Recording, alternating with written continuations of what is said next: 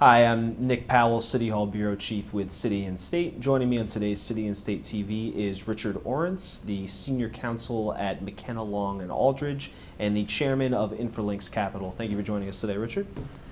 Thank you. So we are, City and State is hosting an infrastructure event on May 15th. So ahead of that, I thought maybe we could touch on public-private partnerships and how it relates to New York City and State. So I guess I know you've done a lot of work with P3s as they're called, both here in the United States but also abroad.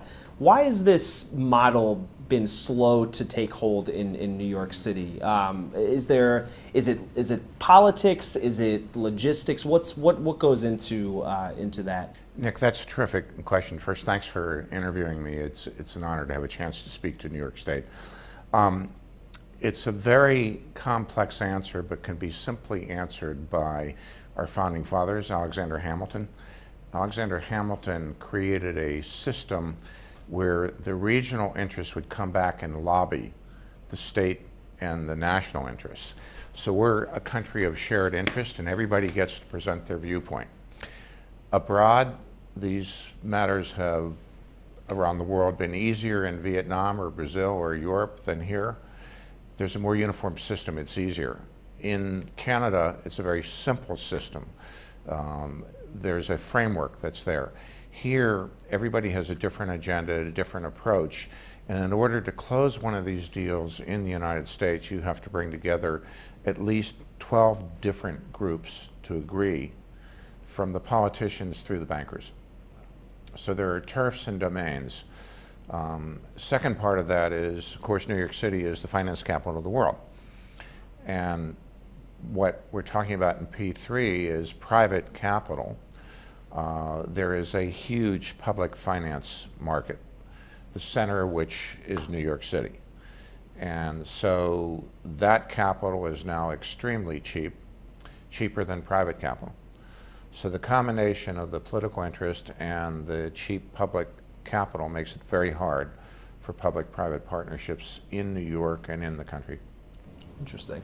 Now, that being said, I understand that, I mean, any major infrastructure improvements, chances are some of that is going to trickle down to the taxpayer, right? So whether that's through tolls or fare increases when we're talking about the MTA, or higher taxes elsewhere.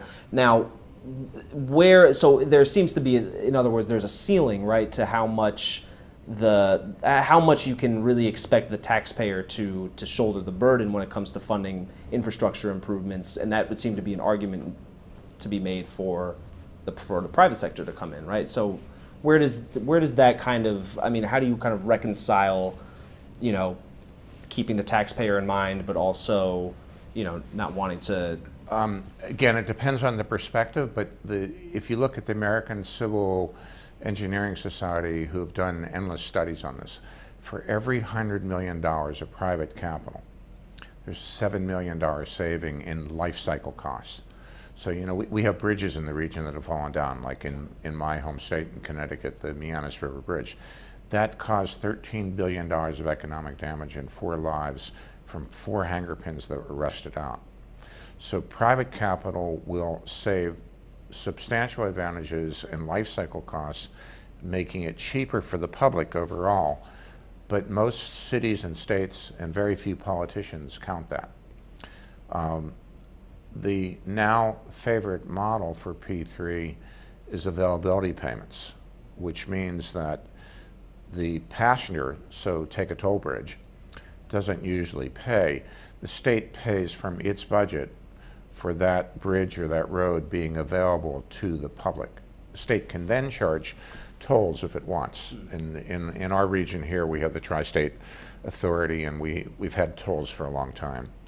A very good example of a public problem was in Chicago parking, which the first big parking deal, as soon as the private sector took over the parking, they raised the rates so high, there was a public outrage. That's because the deal was overpriced. It was a lot of money, so the only way to recoup it. So if you get a deal that is priced right, and it has a balance of the risks. So there are still some things the public sector has to do that the private sector doesn't have to do. The increase in tolls, et cetera, can be not bad. It can be fair. It's the value of time. How much are you willing to pay to cross a bridge with less traffic or a road with less traffic? Right, right.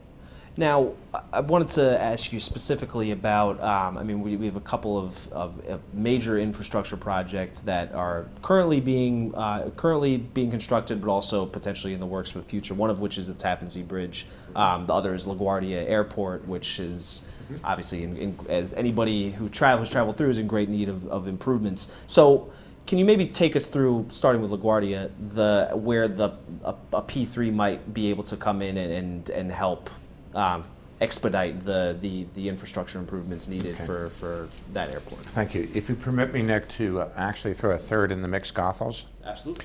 And start with Goethals. Goethals is a great model. It's been well received and well done, and it didn't go off as a P3. It went off in what is a much more advancing model in the States. It went off as a design, build, finance, maintain. So there, and in that case, in Goethals, Kiewit and DOR came in and they did it, and it's proceeding well. It was procured well. The people who lost felt that it was fair, and it's a very nice representative project for New York State. LaGuardia also is going well. There are several major consortium. There are only truly a handful of major national and international players that can do a multi-billion-dollar project like LaGuardia or Tappan Zee. And under the Port Authority, that's doing well. The head of the project in the Port Authority came out of Goldman Sachs. He knows this sector well. He understands the private sector needs, and it's been, at least from what we've seen, a very good balance of risk and reward for the private sector and not. In each of the consortium, there are multiple partners, some providing the money, some providing the contracting, some providing the operations. They all come together under the leadership of the sponsor consortium, and at this point, the handful of truly national and global players understand very well what they're doing, and when the governmental side, such as in LaGuardia, understands what it's doing, you get a good balance. Ultimately, in these projects, there's a ton of money. There are 97 global infrastructure funds. There are billions of dollars, trillions of dollars, literally. There is a lot of technology. There's the ability to build, the ability to engineer. What really is needed to get these P3 deals done is the ability to bring all the parties together in a negotiated way, and that's where they all fall apart. There are many examples of broken deals in the country. Fortunately, New York is not in that category. That's interesting. I actually wanted to ask you about that. When you talk about the Goethals, I mean, I would assume that's both New York and New Jersey state governments are involved, and then with the airport, you're dealing with probably the federal and state government, right? And so, I mean, is that level of coordination, getting all the parties together on the same page? Could you kind of take us through maybe a little bit of that process? I mean, are you dealing with the same people mostly from project to project when you're talking about different states, or is it just, you know, are there just constant levels of red tape to cut through? It's a terrific question. Let me give an example. Not here, but in Europe. And we really created this model. It's called BOT in Europe. And not too far along, the chancellor in Austria asked for help to get into the European Union. He had to build more traffic north to south. There were environmental problems. So he decided to dig a tunnel under all of Austria, $42 billion. And he hired us to do it, and we brought in Goldman Sachs. There were 3 countries. So 3 countries, 3 departments of transportation, so on. After a year and 6 months of working, we could not even agree on the gauge. so it never happened. But in the meantime, 4 railroads got built in Austria, so Austria got what it wanted. So there's often a political agenda. I'll come back to New York, but if you take the Pennsylvania Turnpike, Governor Rundell put that project out knowing that it could never get done. There was an internal battle between the parties and who wanted to be the next governor, and there was a battle over slow track or fast track procurement, and many of the private sector people spent millions of dollars bidding on something that could not politically happen. So your question is a good one. You have the state governments, departments of transportation, then you have the local municipal governments, their departments of transportation, and then you have all the stakeholders, which includes everybody from labor through business. And there are some critical success factors which I think took place in Goethals and also are in LaGuardia and in Tappan Zee. First, there has to be some leadership and some vision. Somebody on the government side to be in charge and say, this is what I want, and stay to it. You need a fair procurement process, and it needs to be as streamlined as possible. New York has done a good job with that. You need to then have some recognition of the local community that is involved. So if you look at the Tappan Zee Bridge to go where you wanted to go, in 1955, when the original bridge was done, a lot of personal property was just destroyed without concern. So New York has put quite a bit of money, $20 million, into community relationships, and have been very careful to stay in the footprint of the bridge, the alignment, to take as little property as possible. There are still people who are upset, but there's buy-in to the process. So bottom line, you've got to get the state, the local government, you have to get all the stakeholders, which can be from labor through the community that is there.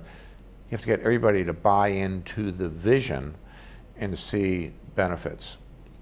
The harder part of that is the political part.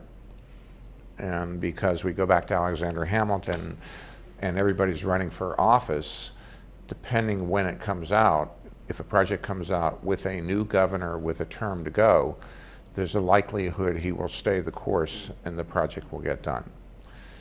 They're clearly getting the politics aligned is a major task. So it's safe to say an election year is not necessarily the optimal time to bring together all the parties involved in P3 projects. As Infolinks, we will not bid on a project in an election year. Smart move, probably. Richard Ornitz, the Senior Counsel at McKenna, Long & Aldrich, thank you for joining us today. Thank you for having me.